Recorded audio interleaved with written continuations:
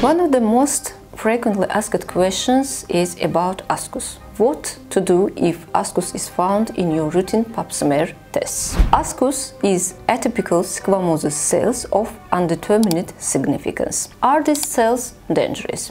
Surely the situation is not so tragic, but at the same time you should not underestimate these cells. So worldwide, cervical cancer is the third most common cancer among women and is the most second cause of death with 300,000 deaths per year. Pap test is simple, cheap and commonly used technique for cervical cancer and intraepithelial cervical lesions screening. The term of ASCUS refers to reparative, inflammatory and reactive process which is atypical, but the quantity and quality is insufficient to be classified as cervical intraepithelial lesions called SIN. Meta-analysis shows that the progression of ASCUS into cervical cancer occurs in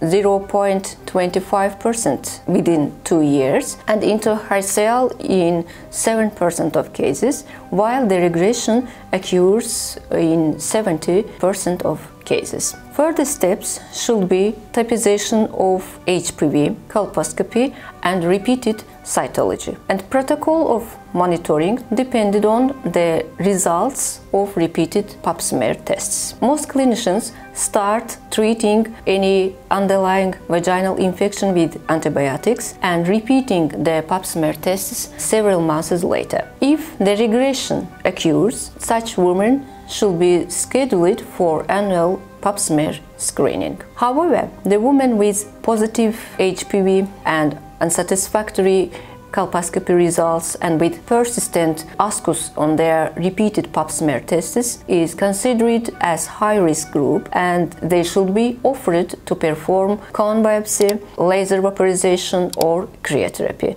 And the aim of these procedures is completely removal the high-risk cells or tissue from your cervix.